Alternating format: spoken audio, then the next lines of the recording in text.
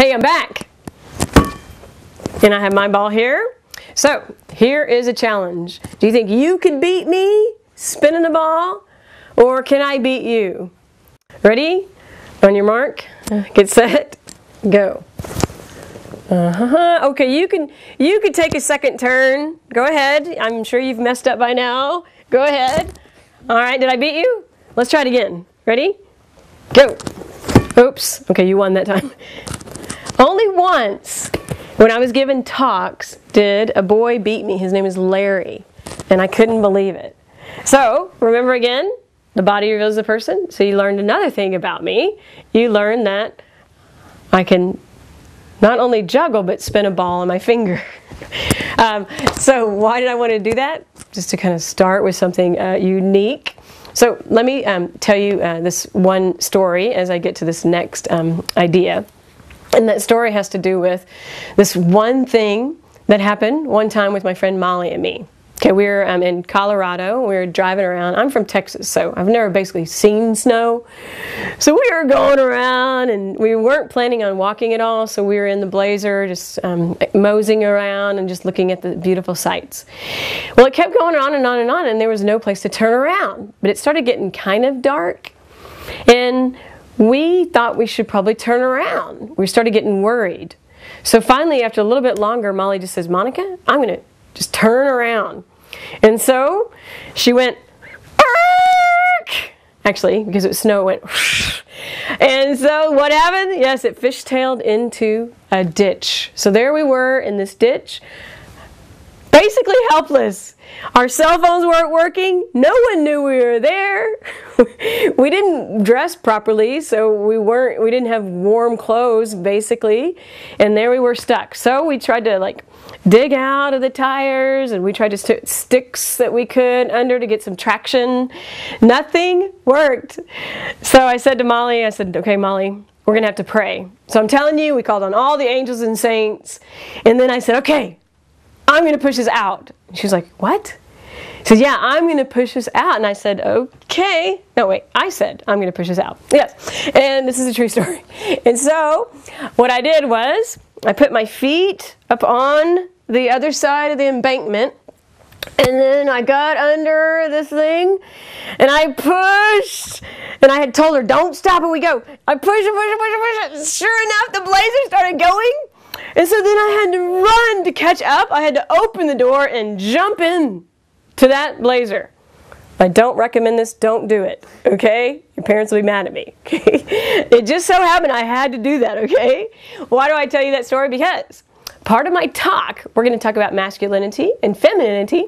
And sometimes when I've given this talk around the country, some girls come back and they think it demeans them. They think it's insulting. So if I say that guys are a certain way, it doesn't mean that we women are not strong in our own way. I mean, I pushed a Blazer. Okay, for heaven's sake. All right, so what am I going to talk to you about with this segment? I already talked to you about what using another person is all about. Remember, that's the opposite of love. So now, I'd like to talk to you about really that the body and soul should always correspond. And then I want to talk to you more specifically about masculinity and femininity. Okay, so what do I mean by body and soul corresponding? One of the things Pope John Paul says in his Theology of the Body is this, that we should have pure hearts. And he gets this from Jesus, who talks about Matthew 5, "Blessed are the pure of heart." And then our hearts that are pure, all we have to do is let our bodily actions correspond. And then that's really holiness. So, for example, if I know in my heart, I've been taught and formed by my parents in the Catholic Church to know that cheating, let's say on a test, is wrong. And so I might be tempted to cheat off of my friend's work or homework, but I knew in my heart it's wrong, and so I allow my bodily actions to correspond, knowing that I shouldn't cheat, and then I don't. That is going to make us happy and holy. If I know that I should go ahead and do my chores without my mom or my dad helping, then I should do it. And when I do that, you will understand that you will be changed more and more because that's the life of virtue. Body and soul always corresponding. Now, unfortunately, we humans have weaknesses. And so then what happens sometimes is we unbe ourselves. The word unbe comes from Pope Benedict. And what that means is this. If you'll see this diagram here, you'll see the snowman has this split in the middle. And what does that do? It shows that his body and soul, in a sense, are split. For instance, let's go back to the idea about cheating. I know it's wrong, and let's say this is my test or my homework. And I use my body and I've cheated. So I went against what I know in my heart. So I'm sort of splitting my body and soul, the heart being like the soul. And then I turn this paper in to my teacher. What does it say to him or her? It says, "This is my work, I did it." But what do you know inside? You know inside that you did not do it. So handing that paper in is a lie. It's going against who you are in your interior, in your inside self. It's sort of splitting you. What about lying? So you go up to your parents and you know the truth is that, let's say you got home at 4:30 in the afternoon when you should have gotten home at 4, and you told your parents, well, I got home at 4. But you know inside that you didn't. So you are, in a sense, splitting your body from your soul, because your bodily actions are doing the opposite from what your heart knows and says. And I would suggest to you, the more and more we unbe ourselves, the less whole and happy we will be. But Pope John Paul says, in Jesus, especially living in the Holy Spirit's power, which some of y'all are going to be confirmed soon or have been confirmed.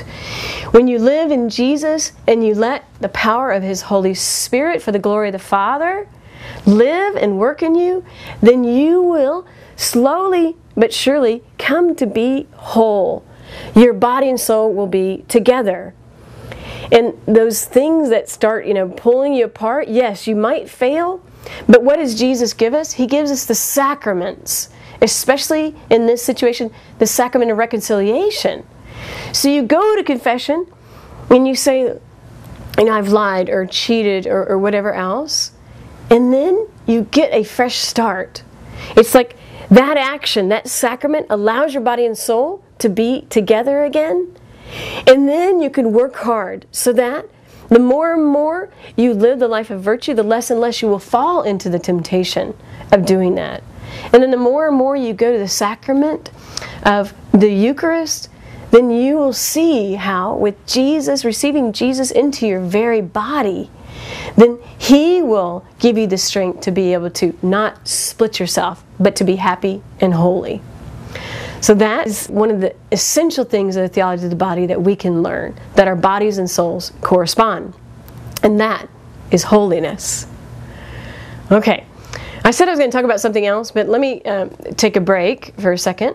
And then what I want you to do this time is I want you to go ahead and maybe get someone that you know is strong, maybe your dad or something, maybe he wants to watch, and then your mom, because I want them to be sort of like your, what do you say, show and tell. Okay? So go get your show and tell, and I'll be right back.